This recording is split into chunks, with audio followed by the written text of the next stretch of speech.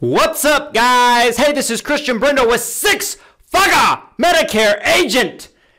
And we're back with another video, guys. Today, we're going to be talking about habits and how if you control your habits, you control your day, you control your schedule, you control your destiny. But before I get into this, guys, we got to talk about my favorite telemarketing lead company, and that's Lead Heroes, who's the sponsor of this video. Guys, Lead Heroes has got you covered when it comes to telemarketing leads, whether it's final expense leads, Medicare supplement leads, turning 65 leads. They just got something for everybody. They got custom calling campaigns to where you can literally pay by the hour to have one of their telemarketers do a custom campaign for you. You can design your own script. You can have them call into certain hours. They can do live transfers. They can do pre-scheduled appointments. Or you could just pay by the lead if you're more comfortable with that. They just got something for everybody, guys. Just because you watch this video, Lead Heroes is going to give you 10% off any order you make on their website. There's a coupon code that can be found down in the description, as well as a link over to their website. So go check them out and give them a try in 2021. Anyway, guys, let's talk about habits. And for me personally, I mean, this is a very, very relevant topic for me because I have not always had the best habits in my life. I've always had the habit that I'm here at the office. I show up to work each and every day, day in and day out. But there's a difference between rolling out of bed, quickly rushing yourself in the morning. Maybe you take about 10 to 15 minutes and just rushing yourself to get ready. You're stressed. You're racing to work if you actually go to an office. And I feel like it sets the tone for the entire day. I'm a big believer that waking up early, and it just depends. I mean, I know people in this industry that get up at 5 in the morning, and not just in our industry, but that are entrepreneurs in general, business people, high doers, high thinkers, thought leaders. They find it incredibly not just important, but necessary to get up at the crack of dawn, right? They'll get up at 4 in the morning, some of these people, 5 in the morning, 6 in the morning. Me personally, on a good day, I like to get up somewhere between 6 to 7, 7 being the latest, although on a good day, I think it's probably either 6 o'clock or 6:30, something like that. If I can get up at 6 o'clock or 6:30, that gives me time to do everything that I want to do. So what do I want to do in the morning? And this is what I mean, guys. Luck favors the prepared. And it might sound cliche. I heard somebody say very eloquently the other day that if something's cliche, it's probably because it's true. Because the definition of cliche, at least to me, in my mind, is that you hear it all the time, right? People say it all the time. Well, they probably say it all the time because it's true. Right? So it might sound cliche, but luck favors the prepared. If you're doing everything you can do in the morning to make sure that you are exercising, right? I try to go to the gym every single morning and get a workout in. Even if it's a short workout, it makes me feel good. It sets the tone for the day to get my body moving and feeling energetic and working up a little bit of a sweat. I like to read. I love to read. If I can get some reading done, even if it's just 20, 30 minutes in the morning, it's incredibly impactful for me. If I can eat some breakfast. Breakfast, they say, is the most important meal of the day. There's been all kinds of studies that kind of show that and reflect that. Making sure that you're taking a shower, right? You got to get the hygiene in order, make sure that everything looks good with you. A lot of people do meditation in the morning, which is something that I've actually recently just started doing and factoring into my morning routine, just to take about 10 minutes and just be alone with my thoughts, to just put myself in a very peaceful and relaxed state of mind. These are the things that you need, guys. You need these activities. You need these habits. So that way when you start your day, you are spiritually, mentally, emotionally, and psychologically balanced.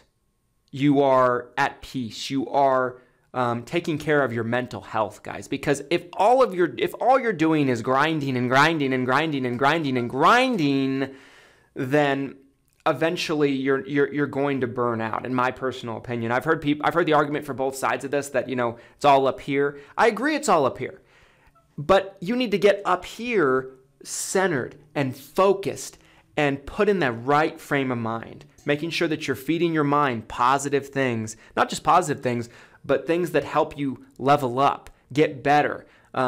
you don't want to be necessarily, in my opinion, reading The Hunger Games or Harry Potter every morning. Not to say that you shouldn't read novels or anything like that, but I'm trying to read things that make me a better me. They make me a better business person. They make me a better human being. They make me a better father. They make me a better husband. They make me a better mentor to people. They just make me a better employer. These are the things that I want to be feeding my brain every single day. And I want to make sure that I'm healthy. I want to make sure that I'm eating healthy. I want to make sure that I'm going to the gym. All of these things are so important because when I start my day, I try to be here at the office every day at 9 a.m. By the time I get here, I've accomplished more than most people will in their entire day. And that's the way you should be looking at it. Make sure you get enough sleep at night. There's so many people out there that they're like #hustle, #grind, #team no sleep. It's a bunch of bullshit, guys. They've done so many studies that show that someone that gets 7.5 to 8 hours of sleep a night, even if they work less hours, they're going to get more done than someone that works more hours that gets 2, 3, 4 hours of sleep a night because they're sharp. They are locked in right here. They're taking care of themselves. And if you're not taking care of numero uno, my friends, that's you, you're not going to be able to be as good as you can possibly be. Who cares if you work 10 hours if you don't get squat done in those 10 hours? Who cares if you work 10 hours if you're tired, you're exhausted, you're stressed? None of it's going to matter. You need to be in line with your goals, your purpose, your mental health, your spirituality. I'm not even talking about religion here. I'm just talking about your spirituality overall. The more you can take care of yourself, the more you can intertwine your mental health with your goals and your targets, the better you're going to be. You're going to be a better business owner, a better agent. You're going to be better for your customers. You're just going to be a better version of yourself. Trust me, this is something that I have struggled with in my career. And I find that it's more important than anything else. So make sure you get your habits right, guys. There's so many books about this. The Compound Effect's a great book by Darren Hardy.